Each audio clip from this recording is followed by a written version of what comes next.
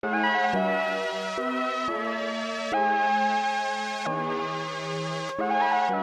everyone, welcome back to Life is Aisha, and today I'm coming to you all with my first sneaker review of this year. So first review of 2020, and also I'm excited because I did end up getting them off of the SNKRS app. If you've been following me for a while, you know that me and that app just don't get along. So yeah, that was super exciting for me. The shoe I'm reviewing today is the Jordan 1 UNC To Chicago. It was a women's release, and it released on February 13th on the SNKRS app, and February 14th everywhere else, so globally. It was a women's only release, but they did release in, I believe, preschool and toddler sizes, if I'm not mistaken. The women's shoe did retail for $170, so it's like $10 more. I think they normally retail for like $160, and certain other models retail for $180, and for grade school the retail price is normally $120. So this was a little higher than I wanted to pay, but I kind of expected it with my satin shattered backboard ones and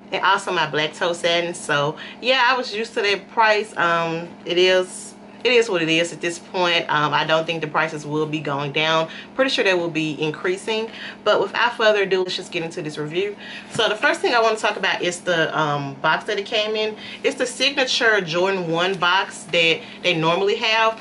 The only difference is that it is a red based box, and it has the black branding and logo and all of that all over the box. So that is new, and I was excited because typically women's shoes, we don't really get like a special packaging or anything like that. So that was exciting to me.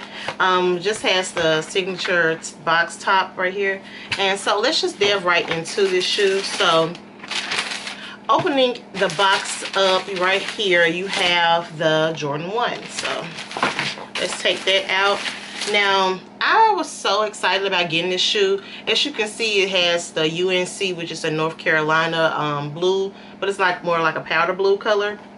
And it also has the Chicago, so basically UNC, the blue, to Chicago. A little history about this shoe.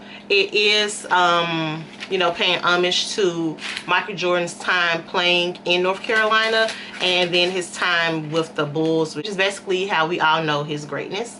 But yeah, so this is basically all leather, so it's an all tumbled leather shoe, which is like a stickler for me, basically because I have always worn a grade school shoe. So my Breds and a couple other, I think my top 3 Jordan 1s, they don't have this same good quality leather on it. So that's like a big thing for me. I'm always trying to get my hands on a shoe that's really good quality, because it's like if we're paying more for the shoe, we should be getting the same quality that the men are getting. So I am very happy that the Jordan brand did bring this type of quality to a women's release.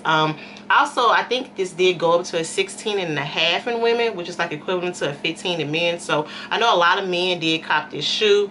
I will say, because there was a lot of controversy surrounding the satin ones, the black toe ones, I will say that I did not see as much controversy surrounding this release as I did that one. And I don't know if it was just because more of these maybe were made, and to my knowledge, everyone that I knew that tried to grab this shoe were able to. So that could be a reason as well.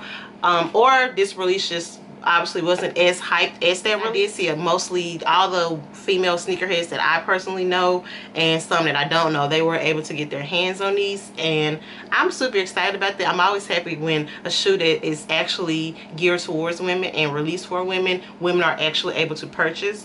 And for all the men that purchase, you know, there's no issue with that, but it's just a good thing when, you know, the people that the shoe was made for get a chance to get the shoe. So enough of that.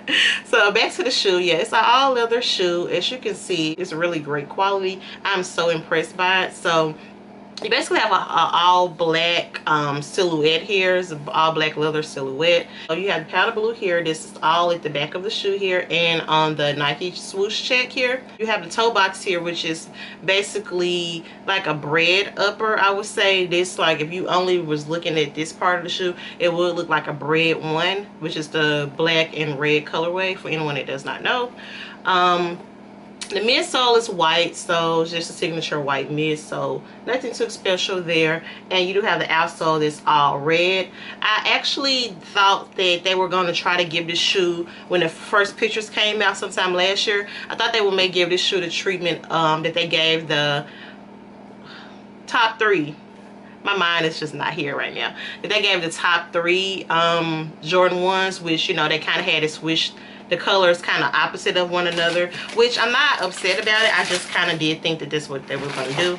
I want to get into the right shoe, which is the one that has the actual hang tag on it. I think it's so cool about it is because like I said, a lot of women's shoes don't really get this type of treatment and this type of, you know, special packaging. But I do love that it's an all leather hang tag. More than likely I probably won't wear this on the shoe because I do remember back in the day when I used to get like premium Air Force Ones and things like that, and they used to have hang tags, and I would wear them. They would come off and I would lose them. If you remember, I'm talking about the little silver metal hang tag that used to be on Air Force Ones, like back in 2000, I would say like 5 or 6, something like that. And on into 2007 and beyond. Yeah, I would wear them, and sometimes they would come off and I would lose them. It used to be on premium and supreme Air Force Ones, and I used to be like so mad because I'm like, oh my god, where did it fall at? Like, you know, I never was able to find it again. So more than likely I'm going to take this off, probably for pictures and different things of that nature. I'll snap a pic with the hang tag on it, but I won't be actually rocking these with the hang tag. So also back to the shoe, it does have the Nike Air in red on the tongue of the shoe. The inside of this one is red. Look, the laces out, and it is that same powder blue color. So that's a little cool. That's basically the only difference in each of the shoes. Is pretty much when you do a 360 turnaround of the shoe, it is identical. I'm super excited about getting this shoe. I think I said that a couple times in this video already, but yeah, I'm super stoked about it. I wasn't like for sure I was going to get them, just giving a little play-by-play of the events leading up to this release. They did do an exclusive access for women on the SNKRS app, and unfortunately I did get the exclusive access link, but I was just not by my phone when it happened. And I got on Instagram and I saw so many people like got the early access, got the early pair, and I was just like, are you serious? Oh my god. So I went on the app and I was like, sold out. So yeah, I was bummed by that, and I really was thinking to myself, yeah, you blew it. Like that was going to be your only time to be able to cop this shoe, and you just blew your chances of it. But luckily enough, I was on the SNKRS app early, right on there, right at 9 o'clock, and I was able to secure my pair. Yeah, that's gonna bring us to the end of this review. I hope that you all enjoyed it.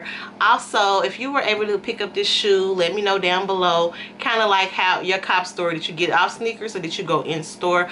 And if you didn't, let me know why you didn't, because I think it's a dope shoe. Was it a cop or drop for you? Let me know that as well.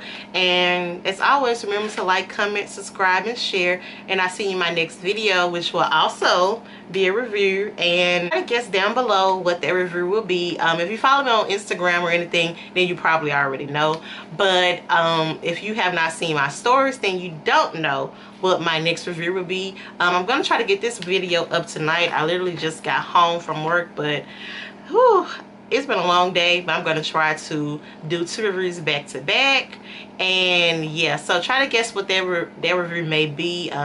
This was also, if I didn't mention, was part of the All-Star Weekend releases and shoes that came out. So that's a hint as to what my other cop was from this past weekend. And yeah, I'll see you in my next video. Thank you for watching.